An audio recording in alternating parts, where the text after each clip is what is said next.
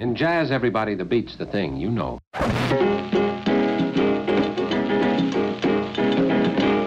Your voice.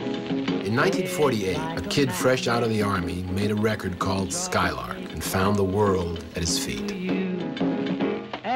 His voice was the most amazing voice. There was not another singer who sounded like him. There was a timbre in that voice. There was a knowledge in that voice. Back home again. A friend of mine said, "You never heard of Jackie Paris?" I said, "No." He played me this album, and I flipped out. He was the vocalist of choice for Charlie Parker, Lionel Hampton, Charles Mingus, and Thelonious Monk, was a favorite of Ella Fitzgerald, Nat Cole, and Sarah Vaughan. If Frank Sinatra were choosing his favorite singers, he would have certainly chosen Jackie Paris.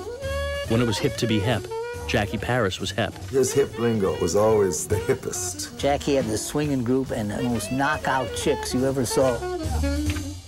Jackie's emergence was explosive. He was held over at the Onyx Club for an unheard of 26 weeks. Haven't agreed, sold it out. As Jackie Paris stood on the brink of stardom, MGM canceled his contract.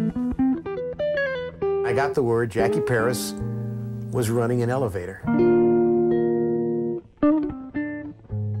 In the 1960s, the trail on Jackie Paris goes cold. Star performers have disappeared because they drank or smoked themselves silly or went girl happy. None of these show business bromides fitted Paris. So what happened? He doesn't come off well, you know what I mean? He was hard to get along with sometimes. I hate to say it, but Jackie had a big ego, a very big ego. I remember the Mafia did want to handle him, and he said no, he would make it on his own, or he wouldn't make it at all. I learned he had died in the late 70s at the young age of 51. That, I thought, was the whole story. People liked Jackie Paris. Where it all went, I don't know.